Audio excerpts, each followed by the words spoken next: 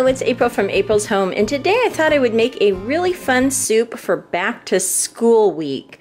Around here, a lot of the kids are going back to school. Of course, we are empty nesters and our kids are all grown up, and my grandbaby is not quite old enough for school yet, but I love back to school season. So I thought a really fun recipe for back to school week would be a vegetable beef alphabet soup. And because everything gets really busy in back to school week, I thought this would be great to make as a crock pot recipe. So here I have the ingredients that I'll need for my soup, and I'll go ahead and share that with you. I have a tray here of some beef stew meat, and in a minute I'll get that chopped up and browned. I went ahead and went with shredded carrots. I love adding either shredded carrots or already sliced carrots or frozen crinkle cut carrots to my soup. Sometimes I chop my own too, but this definitely shortens the prep process. It's all ready to go. So I'm using shredded carrots in today's soup. I have a cup of pearl barley here that I'll add partway through cooking. I have some celery will get chopped up, an onion. I have a bag of mixed vegetables. I have some beef broth. Of course, you can use your own. You can make beef bone broth or anything like that would be wonderful. But today, for it being a quick and easy crock pot recipe, I thought I would go ahead and use some pre-made beef broth. This is a nice big container. This is one of the double size containers, 48 ounces. And then I have a can of the ready cut diced tomatoes flavored with garlic, oregano, and basil. And a can of kidney beans here that we'll drain and rinse. We'll add kale in at the end. Of course, for alphabet soup, you will need alphabet pasta.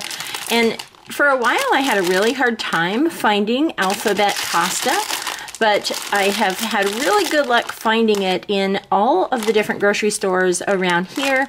They have a Mexican section of food, and they have a bunch of different really nice pastas. They're a little bit smaller. These are not a 1 pound bag. This is a 7-ounce bag, so not quite half a pound, but that is just the amount we'll need. So that's where you might be able to find some alphabet pasta if you're having trouble with that.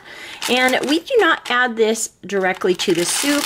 I feel like it makes it a little bit soggy when I do that, so I cook this up separately right before I serve the soup. I cook it up and drain it and kind of have it off to the side, and we put a scoop of alphabet pasta, or if I'm making another type of pasta like orzo or something like that for a soup, and then we add it in to the bowl and then pour the soup over it, and that's how we'll do that. So I just thought I would mention that. And for spices, we'll use salt and pepper, of course, and some Italian seasonings here. I'll add some garlic powder and probably a few extra basil leaves here as well. So those will be our seasonings. So what I'm going to do to start this out, like I said, is get this meat chopped up. The pieces are a little bit big. Then I'm going to go ahead and brown this first. You don't have to do that, but I like to do that. I think it adds a little bit of better flavor to the soup. So I'm going to get that chopped up and browning, and then I'll show you the next step.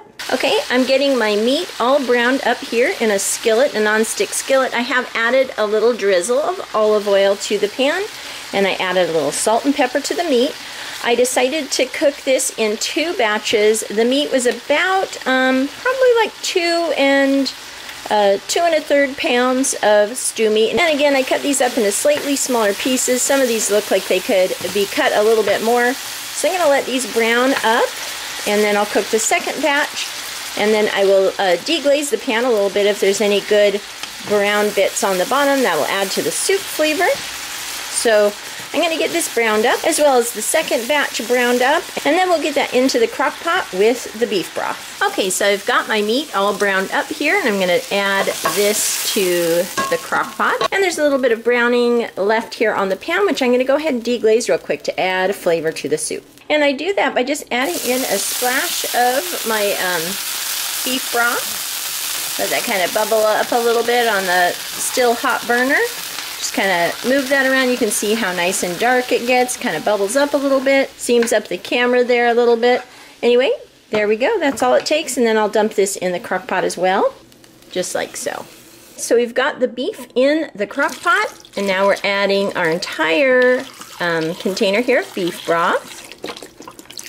And I have this crock pot on high. It's going to cook on high for at least 6 hours here. So I'm going to get the broth and the beef warming up. And now I'm going to go ahead and cut up the celery and onion. So I have my celery all trimmed and cleaned. I've got my bowl of scraps here for the chickens. I'm going to go ahead and get this chopped up. So here's our celery all chopped up and ready to add to the soup. I'm going to go ahead and put it in this bowl here and get the onion chopped up as well. Here's our onion all chopped up. This was just a regular large yellow onion. We'll go ahead and add this into the bowl with the celery. And we'll go ahead and add the whole bowl of celery and onion to the crock pot here.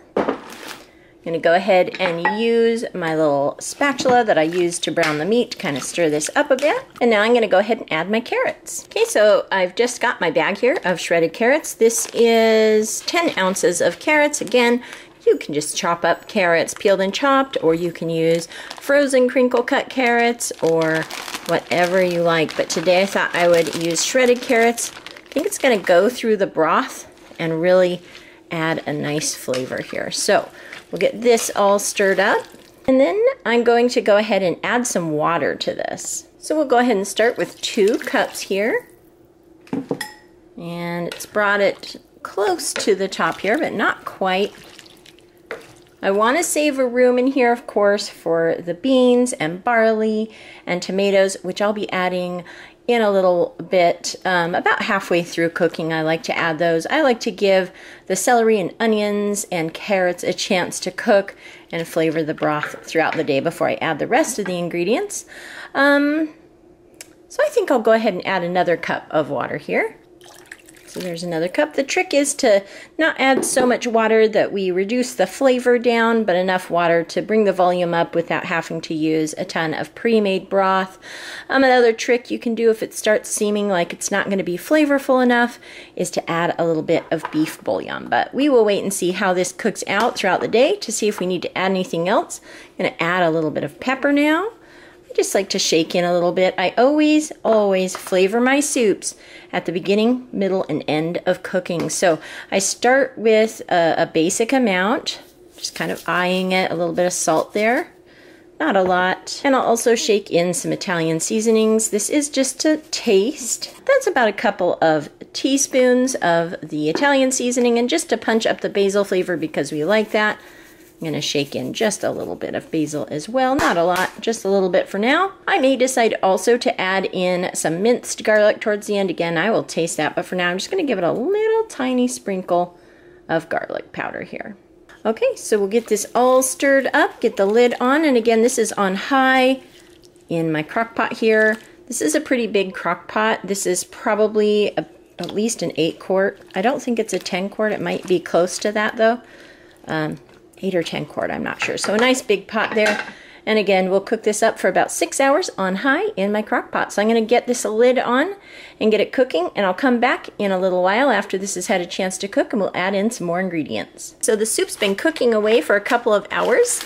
You can see everything's starting to be cooked in there, and it's bubbling a little bit. Now I'm going to go ahead and add my bag of mixed vegetables, and I'm going to add my can of tomatoes here. This is the Italian recipe, but any diced tomato will do. This is a 14.5 ounce can. Now I'm going to go ahead and open up my kidney beans. I love kidney beans and vegetable beef soup, so I'm going to go ahead and open these up and drain them and rinse them.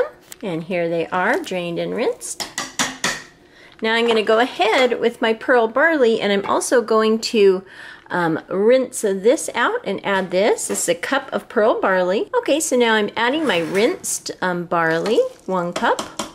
And I'm going to give everything a stir.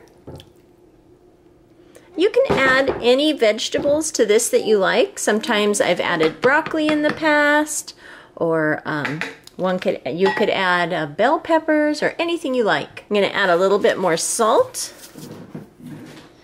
and a little bit more pepper, a few more shakes of Italian seasoning, and just a little shake more of garlic powder.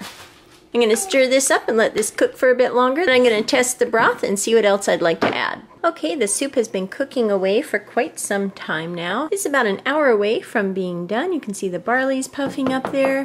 I'm going to go ahead now. I did add 1 more cup of water to bring the water level up a little bit.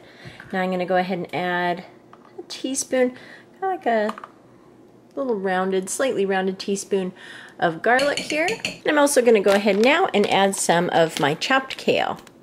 Probably just a few handfuls, and it will cook down really quickly. Here's my kale added to the top. I'm just going to kind of press it down in here a bit and get the lid on and let that cook away until it's cooked down a bit. And while this is cooking down, I will go ahead and cook up my alphabet pasta here so that we'll have that ready when we're ready to serve our soup. So I'm going to let this finish cooking up, get the pasta cooked up, and I'll come back and serve it up and show you what that looks like. Okay, our soup is all done and our pasta is cooked up. I've set it off to the side here in this bowl to kind of cool down a little bit. I'll make sure to toss it around so it doesn't stick together. But you can see the letters in there. And I will serve up a bowl so that we can see how it turned out. Here it is all served up.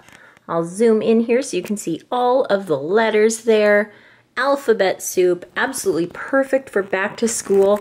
I will be serving this with some sliced bread, some sliced French bread with butter. Sometimes people in the family love to top this with a little bit of Parmesan cheese. That's also really good. You can see all of the delicious kale and veggies and beans, and of course the really fun alphabet pasta. I'm going to go ahead now and try a bite. I'll get a little bit of kale in there as well. All the yummy veggies, little corn, and that is absolutely delicious. The meat is nice and tender from cooking in the crock pot all day.